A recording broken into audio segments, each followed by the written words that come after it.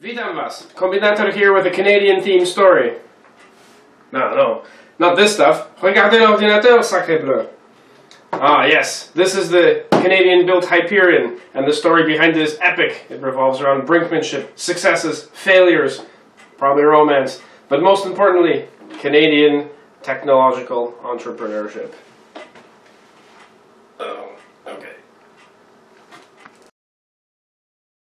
Around the turn of the millennium, Hewlett-Packard had a famous ad campaign revolving around a shed. At the time, I had an internship with the newly split off from HP Instrument Division, Agilent Technologies. The HP Garage campaign pushed innovation, entrepreneurial spirit, a sense that every employee could achieve their potential at HP. Indeed, a high school senior me was swept downstream with the propaganda, feeling passion, belonging, a sense of duty to my unpaid yet very rewarding 6-month stay there. Everything was going well. My bosses were rich, investing heavily in tech stocks. The work atmosphere was productive, yet laid back. There was ample time between studying C++, Visual Basic, integrating Fireman screen dumps, and linking extra content from an Access database to shoot the shit about matters of life. First cars, family, and even car audio systems. Co-workers were seen smiling even in the morning, no doubt bolstered by the famous HP breakfast, which was, at the very least, free and caffeine injected, and every day felt like a Thursday afternoon. Not quite the weekend, but the almost there feeling, combined with the productivity still pushing forward in the afterglow of the midweek thrust.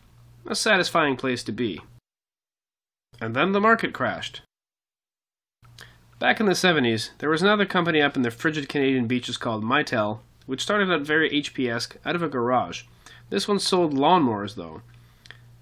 Like the unison of the hyphenated name of Hewlett-Packard, Mitel was a portmanteau of Matthew, M-I, and Terry, T-E, and depending on which source is cited, L for lawnmower or EL for electronics. The founders, Michael Coupland and Terry Matthews, started their business in 1973 after working for Microsystems. Parent company was Northern Electric, then finally became Nortel. Like the telecommunications giant they left, Mitel started with telephone systems in Canada. Their first successful product, indeed the first fully digital PBX, was the SX2000. As compared to an analog equivalent of the day, the SX2000 slashed power use and packed more punch in a lighter, smaller enclosure, as well as being 25 times faster than competing Northern's SL1. Their SX2000 PBS was supposed to be paired with IBM computers, but they could not work out the bugs in time. The contract instead went to Rome. However, they bounced back with a joint venture between American Satellites and were routing satellite transmissions to ground stations using the tech they've pioneered themselves. They also won a distribution agreement worth $3 million to sell small business telephones in Japan via Pioneer Electronics. Later in 1982, the SX2000 was paired with computers made by Digital Equipment Corporation, as well as International Computers of England. Despite a $4 million loss in the first quarter of 1983, the threat to Mitel's existence was minimal. They had 5,000 employees worldwide, as well as a strong R&D team. Dynalogic Infotech, Bytec, Bytec-Comterm, Bytec/Dynalogic. There were several companies that merged and changed names that were ultimately responsible for the Hyperion. We'll start with a brief mention of Bytec, who acquired Dynalogic in January of 1983. Briefly, Bytec was a joint venture capital company formed by Mitel's co-founder, Coupland, as well as Glenn St. John. Bytec, not feeling like being left out of the telecom race, started investing in Imaginamics Incorporated, who built blotters with built-in telephones and calculators, as well as Nabu Manufacturing Corporation, which produced home computers that connect to a central program bank via cable television, and even by satellite in 1983 to get programs from it. Home banking, shopping, ticket booking, not unlike France's already existing Minitel, but with multimedia flair. With this kind of communications background and programming prowess, it is clear why there's an acoustic coupler and modem integrated into Hyperion, as well as its own HDOS operating system. The company was rapidly moving, a tech upstart with uncertain grounding, despite having good financial backing. Ultimately, the Hyperion would have to fight on 3 fronts: protectionism, duty customs tariffs, and perhaps something within its direct control: IBM compatibility. Ironically, it was one of the founders of Dynalogic, Murray Bell, who got his first start interfacing a floppy drive to read information directly into microcomputers, much like the larger IBM computers did to mainframe computers. At the time, microcomputers still used punch cards or magnetic tape. Murray was employed at Data General but had to quit to pursue his disk drive to microcomputer interfacing, but before leaving, caught the attention of Gary Davis, a salesman who solicited printers to Data General. Davis recruited his own boss to the venture, and with each partner putting down $5,000 of entrepreneurial due, founded Dynalogic Corporation. The company was a lukewarm success, adapting diskette drives to hodgepodge systems. In 1976, $75,000 venture capital loan from the Ontario government briefly held the company afloat, and on the brink of bankruptcy, CNCP Telecommunications placed an order for Dynalogic diskette drives. In the next 3 years, CNCP purchased 500 disk units, and the millions of dollars in steady revenue went to design of an advanced microcomputer. They had sold a number of systems, but they were designed from an engineering principle. They had lacked the ever-important marketing aspect. Dynalogic's microcomputer could only run its own software, which is somewhat what happened to the later Hyperion, rather than the then-dominant CP/M. They had chosen instead to program in Unix, and, riding the hipster adage of doing something before it was cool, Pabst. By 1979, Dynalogic had sold more than 300 computers, creating a $1 million annual profit. Bell admits, "We never sold enough of any one thing to get that critical mass which you really need to grow as a company." The recession in 1981, combined with the slowing momentum of the company, emptied coffers. In the spring of 1981, Bell's bank manager suggested that they talk to Glenn St. John, president of Bytec Management. Dynalogic had not failed to impress, and received an 80% share infusion. They started work on a system that could combine a portable computer and an electronic mail terminal. They had decided to base it on whatever industry standard IBM was using at the time. To understand how technology evolved in Canada versus the USA, one has to understand the political and economic climate that reigned in Canada at the time. From Knights of the New Technology, a book about Canadian tech giants of the early 80s, is painted a picture. Canada's obsessive, persistent belief in cultural protectionism is present within bodies such as the CRTC. The federal government's technological contribution to space communications is immense, but its attempt to manipulate the technology for political and cultural ends is a disaster and threatens to cost the country its leadership in satellite communications. In 1977, this manifested itself when the CRTC used its regulatory powers to disallow Telesat to associate with telephone companies, essentially halting Telesat's work for several months, when the ruling was reversed.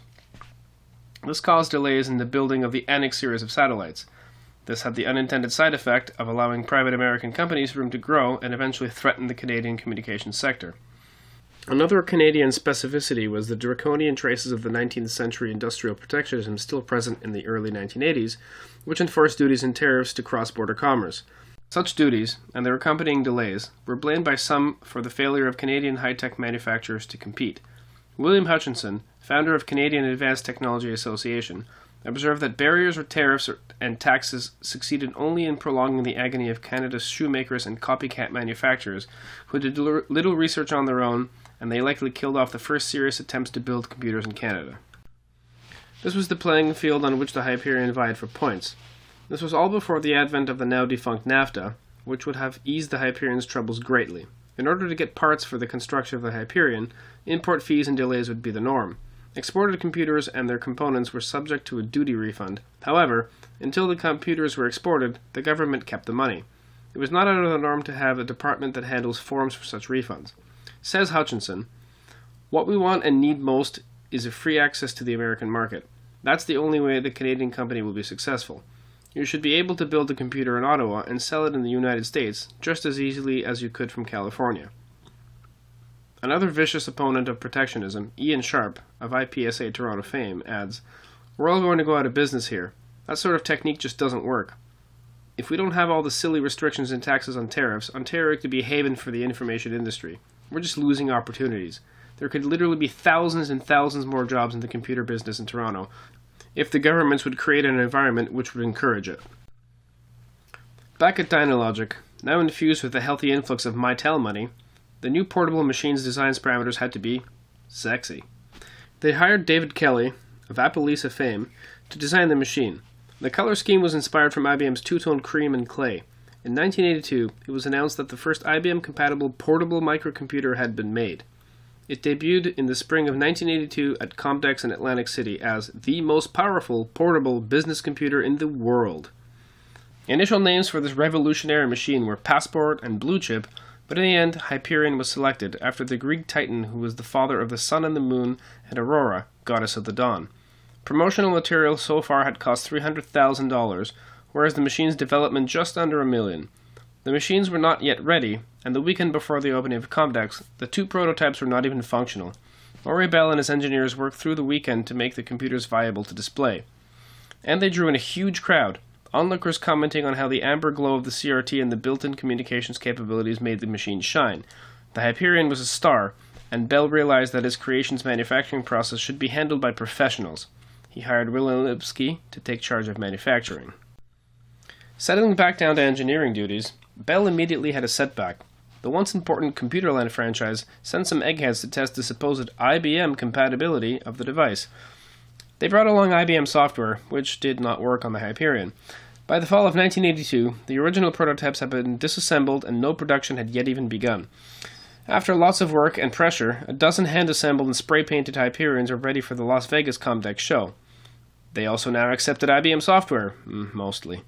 A chain of stores based in Boston ordered 1,000 Hyperion machines. Things were looking good, and with an additional 5,000 orders from Anderson Jacobson, and 500 or more from some sort of engineering firm that remains nameless even in the book. Bell kept demanding better marketing, citing, "A good product is the only entry fee to a starting gate." During his attentive nitpicking about the box dimensions and artwork, he did not notice a power shift above him. At the start of October 1983, he was shuffled into a new position of Vice President of Technology. He would have no more direct input on the Hyperion project. Dynalogic was merged with Bytec, losing its autonomy and becoming simply a division, and Bell would receive Bytec shares.